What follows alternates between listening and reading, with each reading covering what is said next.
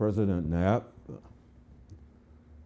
Board of Trustees members, family, and friends of Washington and Jefferson College.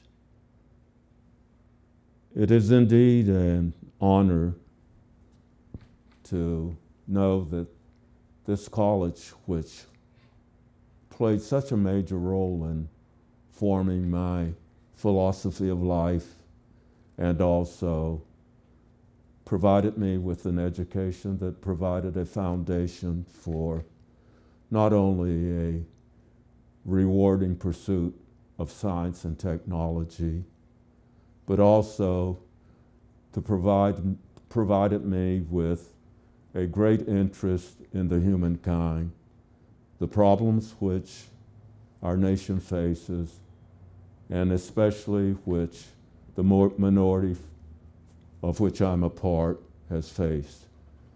When I came here in 1946,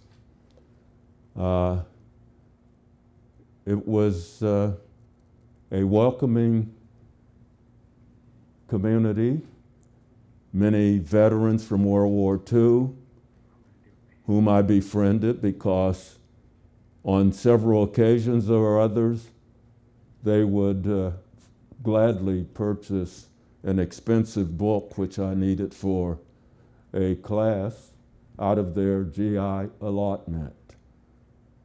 So the friends I made during those years lasted for a lifetime, because I take the humanity of an individual very seriously, and I maintain friendships over many years.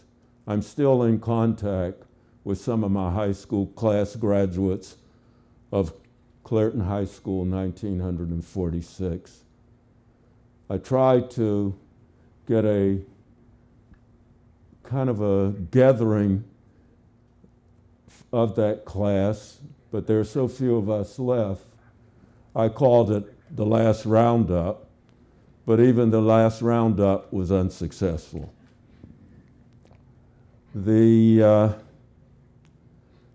Life has been very good to me in a sense, because I think I used lots of energy and time in promoting my own future and the future of the others who around me. And that's why I take a great interest in education, because it's the leveling field for those who come from poverty, for those who are unnoticed in this great society. I have an undying commitment to trying to make life more promising and more pleasant for people who are in conditions of poverty and lacking much hope.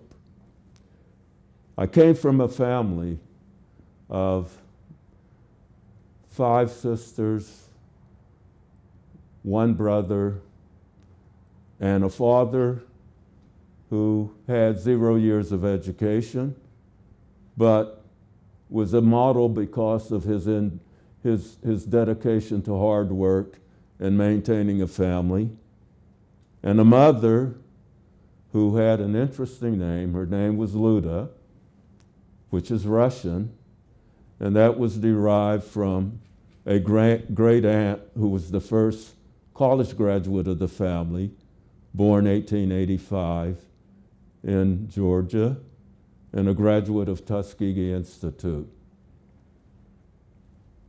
I look at my own life in terms of what were the basic elements which allowed a very poor family under many odds to have 5 of the children go to college, and at least 3 of them earned advanced degrees. And what reinforced my outlook on the success of the family was what I learned here Washington and Jefferson College. I saw sensitivity, knowledge, and humanity. And those days, we had to go to chapel, and you had to have a semester in the Bible. The semester in the Bible was very interesting because you had to write a term paper. My term paper was on Reinhold Niebuhr, the great German theologian. And from reading of Niebuhr, I got the idea, reinforced idea of service. Niebuhr wrote books such as Moral Man and Immoral Society, and he believed in the social emphasis of the gospel. And I was able to acquire that knowledge here at Washington and Jefferson College.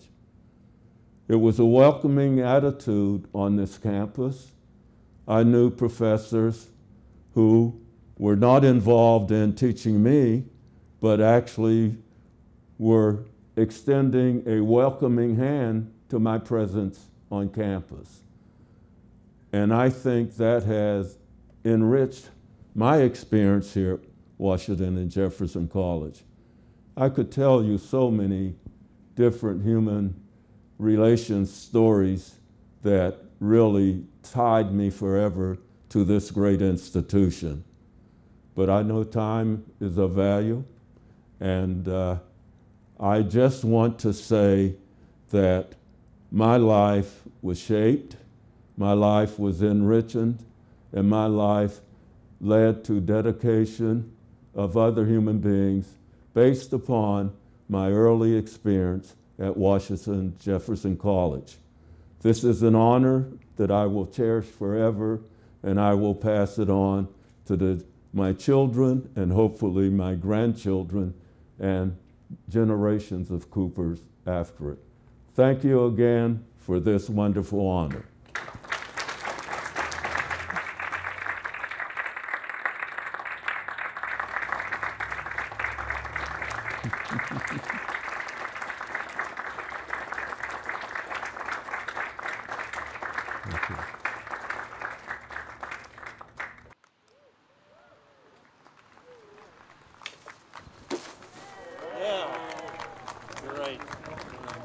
I want to thank everyone for being a part of this special dedication and encourage you, if you have a little bit of time, just to come and take a look in the windows. You'll get an idea of how the special gathering space has been recreated as a place to honor Dr. Cooper. Thank you for being with us today.